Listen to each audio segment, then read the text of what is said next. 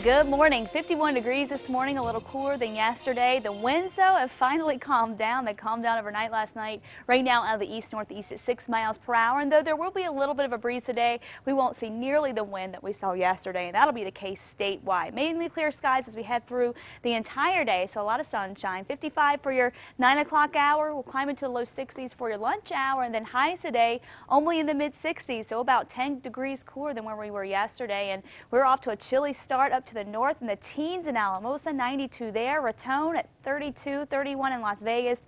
Freeze warning still in effect for much of the northeast as temperatures continue to hover close to the freezing mark. Above freezing for Tucumcari and Clovis, and then down in the southeast we're in the 40s and 50s. And highs today much cooler, 60s and 70s in the southeast, and again only in the 50s up in the northern mountains. Let you know how long this cooler weather is sticking around coming up in your full forecast.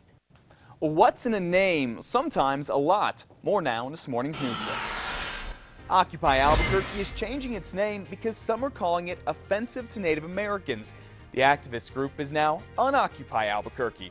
Protesters swapped the name because of the potentially negative connotations the word occupy has, especially in a city where a lot of Native Americans live.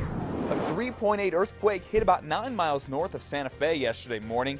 It's the latest in a series of small tremors in northern New Mexico and southern Colorado in the last few months. No one's been hurt, and there's been no major damage. The Herman Cain phenomena is a hot topic as presidential hopefuls prepare for another debate tonight in Nevada. Cain has risen fast, and many are wondering whether he will fall just as quickly. Cain has been facing more and more intense scrutiny. And tonight's CNN debate in Nevada won't include New Mexico's former governor, Gary Johnson. He's not happy with that decision, so he sent CNN a letter asking them to reconsider. Tell us what you think about Johnson being left out. Post a comment on our Facebook page or send me a tweet at Matt@KRQE. And those are your Tuesday morning headlines.